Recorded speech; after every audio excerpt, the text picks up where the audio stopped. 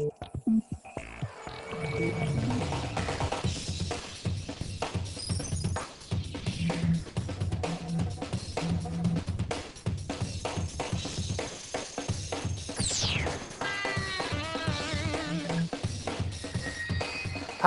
I'm Corey, and you're watching WatchGuard Security Week in Review, a weekly video podcast dedicating to quickly summarizing all the big network and information security stories each week.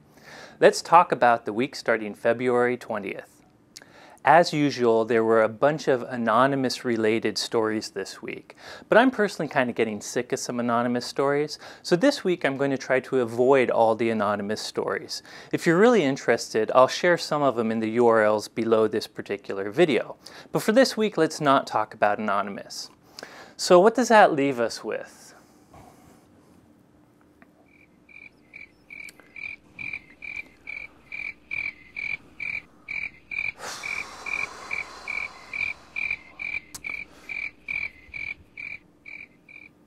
I'm actually just playing around. Despite the fact that it seems like almost every security headline this week has something to do with anonymous, there's actually plenty of non-anonymous related stories this week.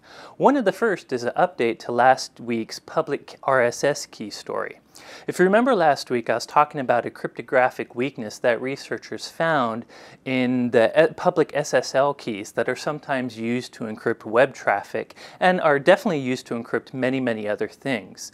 This week, the researchers kind of released an update to their research. A lot of the media was reporting, including my particular podcast, that this weakness could affect web certificates being used to protect, say, online banking sessions or shopping sessions.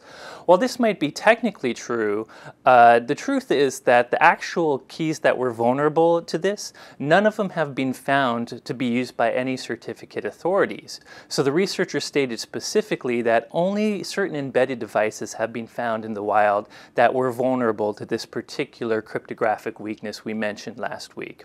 Now, the particular researcher hasn't released which devices are vulnerable to this yet. They're waiting till they inform the manufacturers, but if we do find out, we'll update you in another video podcast. There are a few stories related to the U.S. government and security that came out this week you might want to be aware of.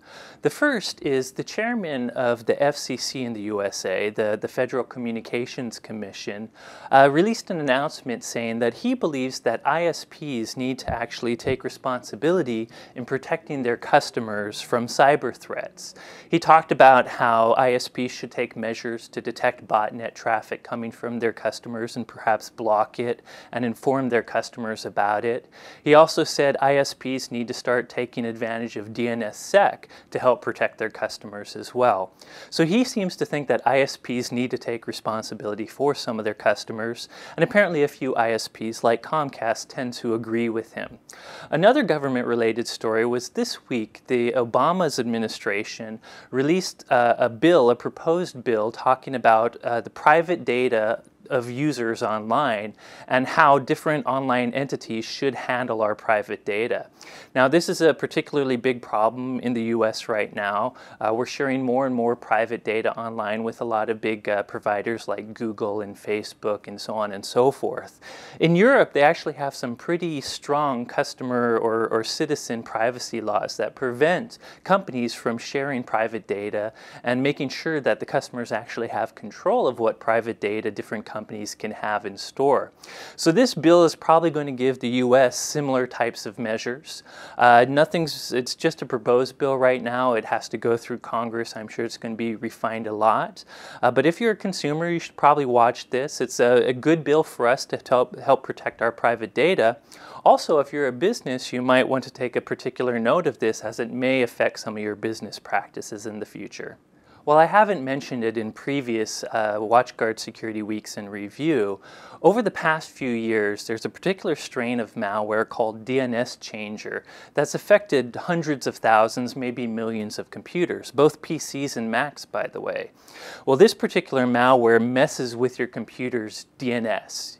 It either changes your DNS servers or your host file in different ways so that when you're trying to, say, go to google.com, you're really going to the attacker's server or computer. And he might redirect you to google.com, but meanwhile, he can see everything you do. But a while back, the US government, the FBI, actually took care of this malware, found the DNS servers that it was actually redirecting to, and actually created what they call a safety net. It converted those DNS servers from being malicious man-in-the-middle DNS servers to actually allowing people that were unknown victims of DNS Changer to just go to the internet normally. But what that also means is there's many victims out there that have DNS Changer in their network, and they have no clue because they can get to the internet. Well, anyways, over the past few weeks, the FBI has been talking about the date March 8th, where it planned on shutting down these servers. And what that means is if you're a person infected by DNS Changer, your computer wouldn't be able to go to the internet. Well, it would have an internet connection, but it wouldn't be able to find any addresses. So it would seem like your computer couldn't get to the internet. And this would be a good way for those victims to realize they were infected. However, this week, the FBI did file an extension with the US government to maintain these safety net servers a little longer. The FBI wants to maintain the servers to July 9th. I'm not exactly clear why they want to extend this date. Perhaps it's because this particular malware has infected many businesses, and they're worried about the loss of productivity that's going to happen when those computers might get cut off the internet. But in any case, if you're worried about your computers, there's many products out there that will scan for DNS Changer. I recommend you go out there and scan your local network for this malware, and that way you don't have to worry about this particular cutoff date. So let's finish up the week with a few non-anonymous breaches that happened. There was two of note. One of the first that happened on, I believe it was Thursday, or we were told about it on Thursday, was Philips Electronics, a big company. It turned out someone hacked their website.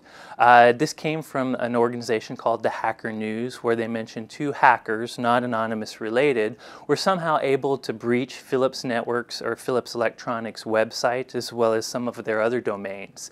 And they defaced the website, which means they changed the front page, but they also stole some data. So Philips is still researching how big this particular breach is, but if you are a Philips customer, some of your data may be in a hacker's hands right now. The next breach comes from Stephanie Meyer. You're probably aware of this person as an author of the Twilight series. She writes about vampires and werewolves. Well, this week she's serving up zombies. It turns out that Stephanie Meyer's website was somehow hijacked and forced to host something called the Crimeware Exploit Pack. Now, this is one of the many web attack frameworks that criminals sell to each other on the criminal underground. It's a framework that makes it really easy to exploit drive-by downloads. Well, this malware turned up on Stephanie Meyer's site, and it made it so that anyone that was visiting her site during this period of time, if they weren't patched, it would do a drive-by download against them and install a botnet on their computer. So if you're a Twilight fan and you've been visiting Stephanie Meyer's site, if you haven't patched lately, you might want to check your computer for any viruses or malware. As an aside, do know our XTM appliances and our XCS appliances are very good at blocking these type of web-based attacks. Between our gateway antivirus, our intrusion prevention, and the fact that we have strong proxies that really recognize web traffic very well and can tell the good traffic from the bad traffic, we can catch many of these drive-by download attacks and stop them from happening.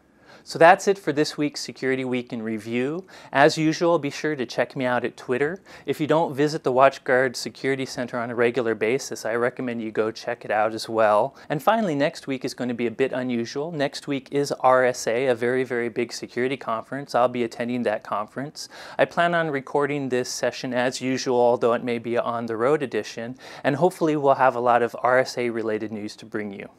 Thanks for watching, and at WatchGuard, we're rooting for you.